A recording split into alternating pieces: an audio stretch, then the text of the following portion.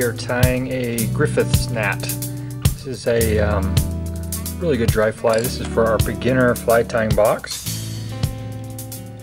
You can see here there's a lot of little variations of this fly. We're just going to tie the standard Griffith Gnat here, but you can put little poly wings on there. We could use purple dubbing, whatever color dubbing, or a thread body like this orange Asher style, or maybe a little CDC on the top there. So this is a very good dry fly for trout.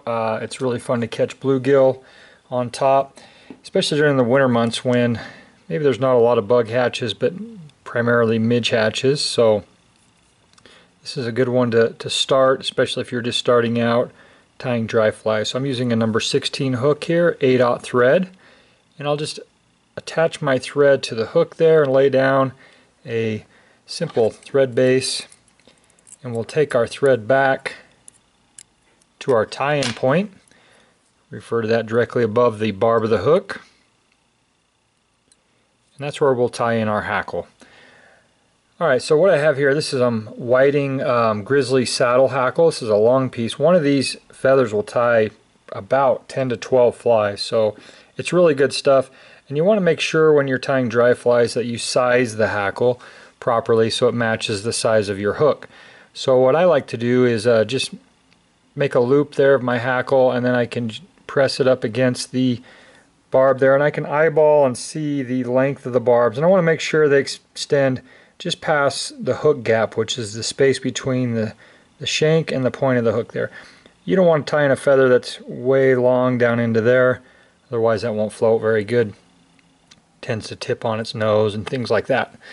So once I have that, got the right feather, and I've already pre-selected a lot of these hackles personally for you and for our monthly box.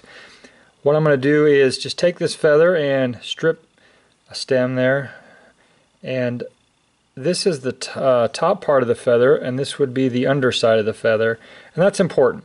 This tends to be shiny, that tends to be a little more dull colored, and then as we turn this, as you can see, those barbs will angle down towards the underside of the feather there. So what I want to do is tie this in so the top of the feather is facing me, and we'll just secure that in carefully.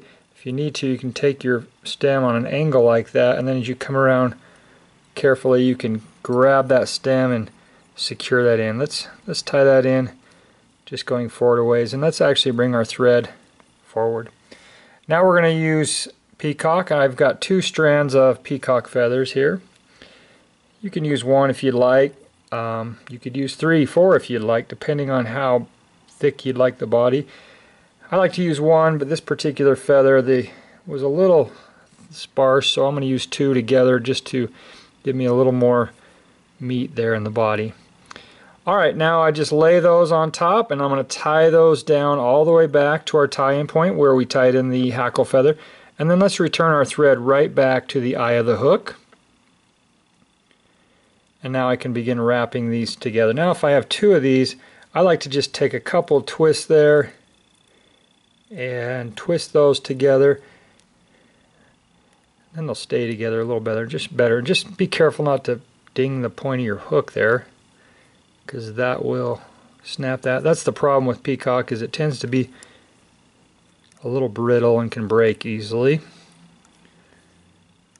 But there's something about peacock that catches fish. Alright, to tie that in, I just hold that straight up in the air. Now with my left hand, I'll drop my thread over about 3 times. And then I can come in here with my scissors. I'm trying to be careful not to crowd the head there with all these excess materials. One thing I like to do with peacock, though, to keep it from splitting or breaking on fish, is just take your thread now and make a few wide spiral wraps.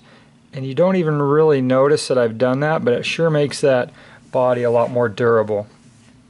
Now let's take our hackle feather, and we'll wrap that over the top away from us, and just being really careful to wrap that neatly through that peacock.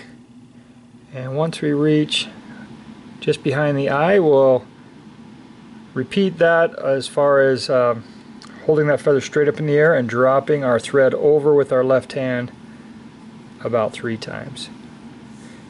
And holding that straight up in the air, we can come in here and snip our hackle feather. Okay, now I can come in here if I need to and just make a few nice neat wraps, pull back any of those hackles that are in the way, and build a nice little neat head there.